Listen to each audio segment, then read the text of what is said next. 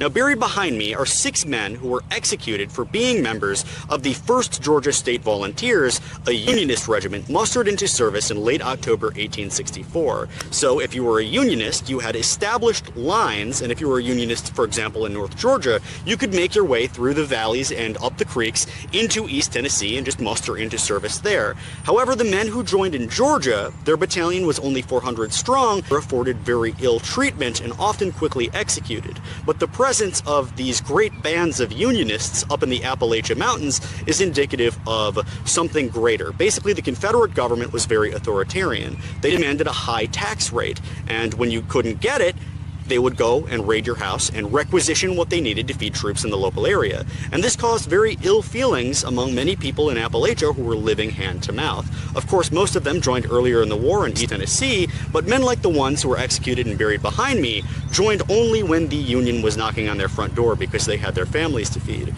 And here you have the executed 1st Georgia State Troop Volunteers. All men from Georgia, all men who joined the Union. There's someone else in the cemetery buried that I'd like to show you who actually wrote about the rebels in North Georgia, who were mainly, at that point, they were doing rearguard actions. He wrote about them because of the negative reputation they'd received after the war, and certainly growing up, even in Georgia history, they never talked about these men. Sergeant Sion Darnell actually wrote a little bit about the 1st Georgia State Volunteers after the Civil War was over and became kind of a public mouthpiece for them. They're called the Forgotten Band of Guerrillas. And so he kind of came to their cause and wrote a little bit about them. He, like I said in the other video, joined a Tennessee regiment in late 1864 and came to know the Georgia Unionists quite well.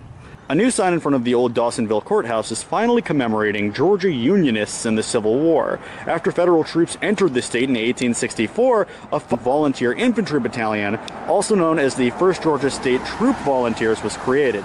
The reason why so many people, black and white alike, joined this unit is because, 1, they wanted pay that was more stable, and 2, the Confederate government was very authoritarian and they demanded high taxation. Now, this didn't fly in remote parts of rural North Georgia.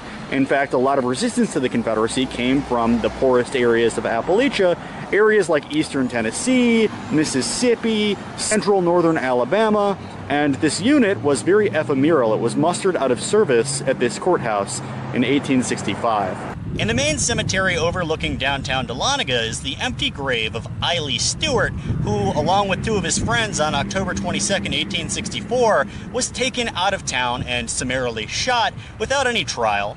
And this was a forgotten war crime, and furthermore testament to the fact that there was a civil war operating within the normal Civil War. There was talk of organizing a force of Confederate Home Guard that would come up to Dahlonega and root these people out. So in January 1863, the son of famed Robert E. Lee, who was himself a colonel, sent out a dispatch of about 500 Confederate Home Guard, and they rampaged through the countryside. So when they caught these 3 men, in a group of 8, the rest escaped, they brought them to the county jail. It's now the Gold Museum of Dahlonega, and they chained them up in the basement.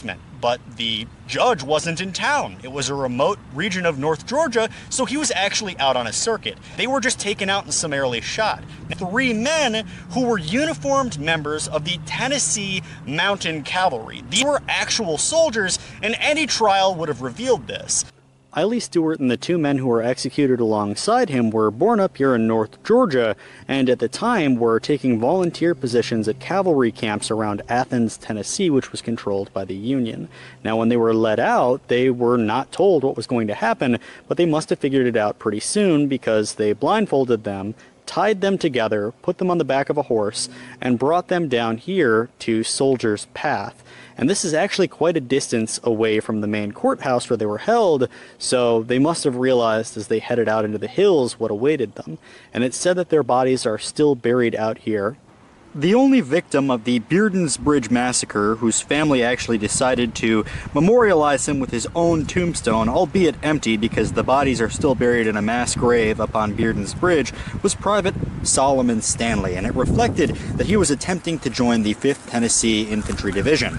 And behind him is another veteran of Fannin County, another poor farmer named Jephthah Hawkins, who lived to be 80-something years old, and it kind of shows the nature of the poor farmers in this county pledging allegiance to America more so than the Confederacy. They did find on them a list of sympathetic Georgia men who wanted to join the 1st Georgia Volunteers. And these are the 6 graves that you now see in Marietta National Cemetery. And you can actually see that Eiley T. Stewart, who was part of the 5th Tennessee Mounted Infantry, someone has come along and removed the Confederate flag from his grave. I've come out to the Oak Grove Cemetery in Lunar, also in Union County, to tell a little bit about Peter Parrish and the sole survivor of the Madden Branch Massacre. See, at this point in the war, farmers in North Georgia, who were already incredibly poor, had a lot of ideas about going and joining the Union, because everybody could kind of see the writing on the wall. And Peter Parrish got 7 friends together from the adjacent counties bordering Tennessee. Most of them, if not all of them, had actually defected from the Confederate military earlier on in the war, and they decided to make their way up to Tennessee. But there was a man named Gatewood who was apparently incredibly tall, had very long hair, and a red beard. They called him a fiend, a villain, and he captured 6 of these 8 men after a short firefight, lined them up, and executed all of them. The only reason we know the story is because Peter Parris decided to actually take it to the press. And because of this, we know the story of the Gatewood Massacre, which is still not talked about very often when it comes to tales of the Deep South and the Civil War. And I would have liked to see Peter Parris's original grave, because apparently the new one has some discrepancies in the dates of birth. In the same cemetery, you have the grave of Daniel Davenport, another Union volunteer, a poor farmer from Georgia, and he actually had the courage to write on his grave, it's not much visible anymore, "His tales are past, his work is done, he fought the fight, the victory won." And Parris's grave is right up here near the church.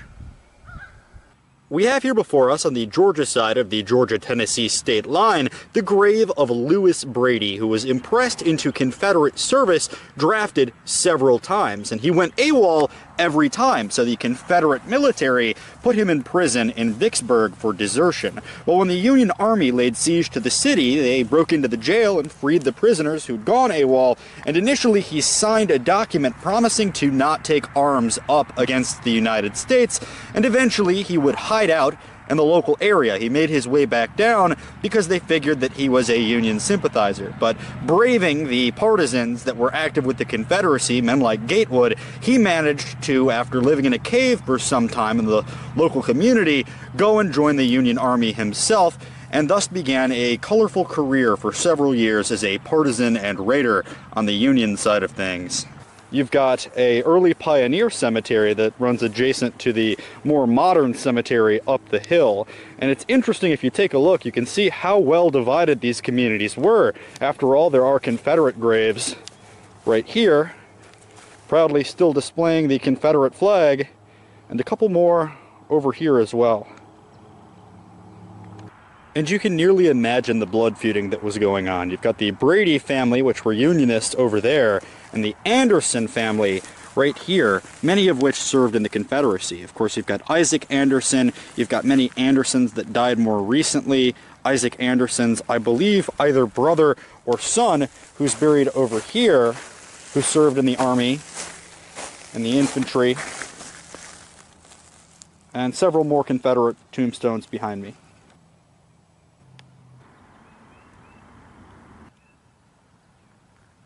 And this is an interesting grave from the Doughty family, of which many members joined the Confederacy. On the backside, from his original tombstone, you can see the bottom line. It's very hard to make out, but it says, "A true," spelled with a W, E-W, Republic. We're back here in Union County on the Tennessee-Georgia state line to talk a little bit about some of the Union sympathizers here in the south of Appalachia.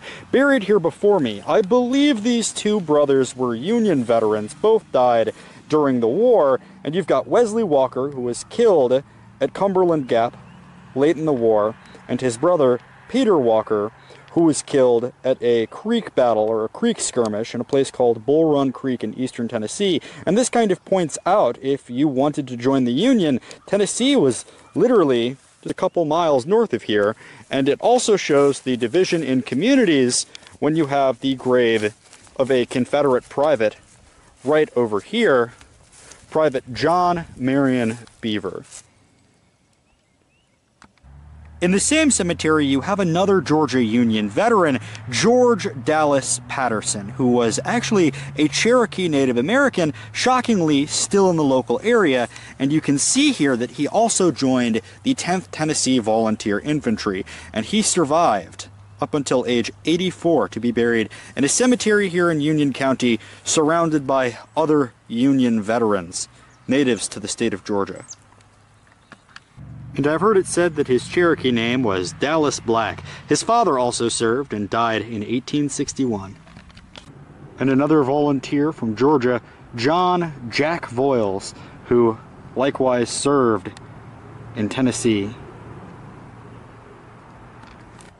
And I'd set out to the Mount Zion Cemetery in Union County to find the grave mainly of Bayless Turner, but I can't actually locate it in the cemetery. I wanted to tell this story about how he was active in the Union in a volunteer Tennessee group, but was killed only days after he came home on leave, kind of demonstrating the brutality of the Confederate partisans in the backcountry, because the Battle of Atlanta had already been won by the Union Army, the march to the sea had already begun, and everything was lost. He was just visiting his family, home on leave, and they shot him. Here lie the mortal remains of Colonel Benjamin Franklin McCullum, leader of the infamous McCullum Gang. He hailed from a long line of rebels and rogues. Ben's grandfather served in the War of 1812, and his great-grandfather served in the Revolution. The McCullum family seems to have always taken sides in war, and this was no different when the Civil War came along. Ever the rebellious spirit, Benjamin promptly joined the Southland. He would fight as a regular for a year, but was frequently sick, including with a dreaded condition called camp fever. His first enlistment expired while he was hospitalized in Virginia. However, seeking to get back to the fight, he rode his own horse all the way from North Georgia to Richmond, Virginia, braving bushwhackers and partisans. This was in August 1862. He probably had a come-to-Jesus moment upon his return to Georgia. Muster rolls from late October list him as AWOL. He had learned that his older brothers, John and George, had been killed, and his younger brother gravely wounded. His uncle and cousin had both died of disease in Tennessee. Things seemed hopeless. Even though he was AWOL, inconclusive records show that he had a semi-official status as a leader of a home guard gang around September 1864. He was actually commissioned by Governor Joseph E. Brown as a captain to sweep through North Georgia, terminating Unionists with extreme prejudice. The South had entered a period late in the war in which war crimes were commonplace, and Confederate leaders and politicians looked the opposite direction. They almost certainly knew that Ben McCullum had a bone to pick with Union men. 1 month later, he was authorized to raise a force of reserves and non-conscripts, basically a civilian cavalry. This was known as the McCullum Gang, and they were ruthless. He was a colonel now, and when an inspector recommended that his unit be mustered out as soon as possible for fighting as a gang, the governor promptly ignored the request.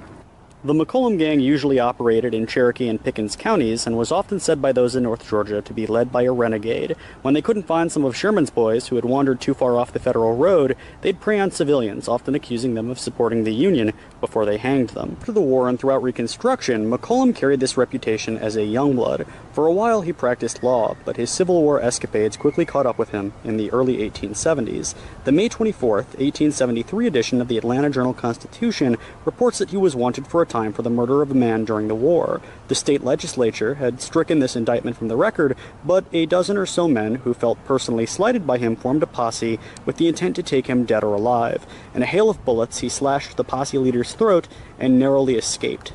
Several other family feuds and shootouts followed when finally Ben decided to move for his own protection to Henry County, where he continued practicing law.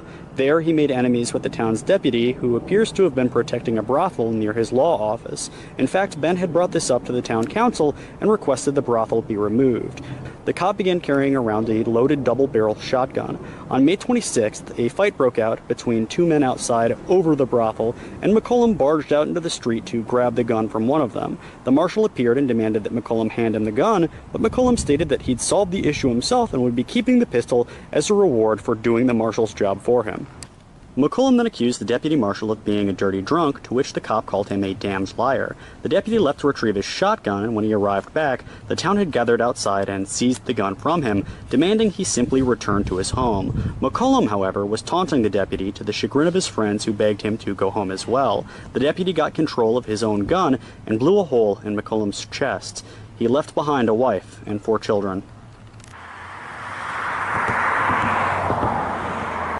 I'm here at the old Shiloh Methodist Church in Cherokee County to talk some about the McCollum gang and the brothers who joined this gang. Buried here in front of me is Reverend James McCollum, brother to the leader of the Cherokee Scouts, Colonel Benjamin McCollum. Now, Colonel Benjamin McCollum had been discharged some time before after his enlistment expired, and he'd fallen sick. Once recuperated, he took his own horse all the way up to Virginia to volunteer in Philip's Legion. Towards the end of the war, the McCollum brothers, who'd been fighting in various armies, the Army of Tennessee and the Army of Northern Virginia, began returning to North Georgia as their enlistments expired, finding it a radically changed place. Folks had greater Union sympathies, and many refused to pay taxes. They could see the writing on the walls. Records around this time become intentionally very vague because they began joining Home Guard units, which were charged with a sort of mop-up type operation. Intimidation and summary executions were common, and this was all on order from the governor of Georgia at the time, a man named Joseph E. Brown. By the time the Cherokee Scouts, led by the Reverend's brother, were truly active, Sherman occupied much of North Georgia and controlled a railroad coming down from Tennessee, ferrying in Union troops. Several hundred men in North Georgia had joined a Union volunteer regiment specifically created for the state of Georgia, and they were widely hated for only hopping on for the last few months of the war, often thought of as having no loyalty to either side. In fact, Sherman refused to arm these men, who were mostly just used to guard the railroads. A myriad of semi-state sanctioned Home Guard units, like the Cherokee Scouts, began to look more like gangs. You had, among others, the McCollum Gang, or the Cherokee Scouts, the Johnston Gang, Gatewoods men who would lurk the forests, killing Union sympathizers and beating their families. Another task of the Home Guard was requisitioning supplies for Home Guard men, and this way, the Johnston Gang, with whom McCollum worked, is said to have killed 140 men, women, and children, often families of Confederate soldiers off fighting who felt that they shouldn't pay taxes because they could already not make ends meet. These men in the McCollum Gang, men in the Johnston Gang, were widely despised by both proud Southerners and Yankee sympathizers. After the war, many of them went to Texas or Indian Territory or simply dropped off the face of the earth. The Reverend here, however, I'm happy to report, lived very well, was comfortable in his latter years, and was probably horrified by what he saw in the war and tried to put it all behind him, and this was all at the hands of his brother Benjamin. He became a Reverend of the Shiloh Methodist Church, married a local girl named Louisa, and had a baby named Jemima. He died here in the county of his birth at age 72. Father of the McCollum boys, Jesse McCollum, may explain the brutal nature of the Cherokee Scouts and why his sons would come to be seen as a gang and, in some instances, be forced to go into a self-imposed exile. He came from a long line of patriots, his grandfather Daniel literally serving in the Revolutionary War, and his descendants boomed throughout Georgia. They took their father and grandfather's legacy very seriously. Daniel's grandson, Jesse, buried here, the father of the McCollum Gang's leaders, married a Cherokee woman named Elizabeth and was distraught at the politics of the day. He saw Cherokee removal as a young man and what happened to his lover's people at the hands of Uncle Sam once the government decided they were politically inconvenient. He also believed, as did most Southerners of the day, that states had a right to make their own decisions on any matter, regardless of what the federal government said. Feeling that Uncle Sam now viewed Southerners the same way they viewed his wife's family, all his sons enlisted at their first possible chance. By the time they made it back, their Cherokee mother Elizabeth had died, and Georgia had changed dramatically. They saw that their work was cut out for them, but that they could enact some vengeance against the federal government that they believed had wronged their parents. This is why I think the Cherokee Scouts earned that moniker, the McCollum Gang.